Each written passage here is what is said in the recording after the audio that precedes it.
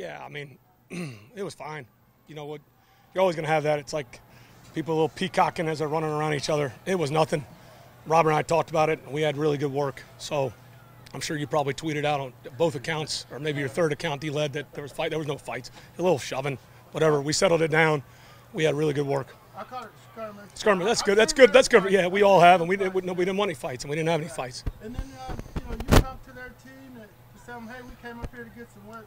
Yeah, I mean that's what it was. But you're always going to have that the first couple of plays that you got to knock that out and got to understand, and it goes both ways. Like I said, it's like people just circling whatever. It's nothing. And we got really good work, and I appreciate their staff. And they had a lot of good situational. We had call it. We had a 2-minute before the end of the half. Thought it was good work. Offensive line looked like they put in some good work. I was trying to watch them. Look like they did a good job. Yeah. After watching it in person, and then obviously we'll study the film here in a couple hours. But it was good work. Different scheme, different fronts. Thought we held up pretty well. And I guess you weren't watching the defense, but it looked like they had a couple big plays on that side. I guess that's a film review. Yeah, I was on the offensive field. Contrary to some guys in this league that claim they can see both fields, I can't. So I was on our field, but I'll watch the tape. And could you discuss Caleb McGarry and the camp he's having? Yeah, he's having a solid camp.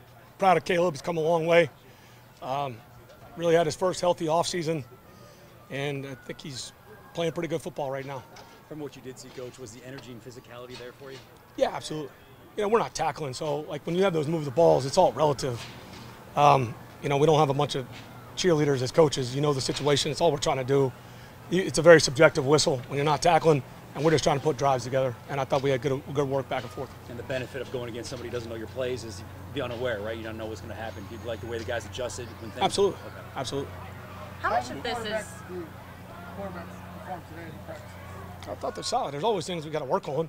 I mean, some of the stuff, again, because it's not live, some of the play extensions or, they had the refs out here.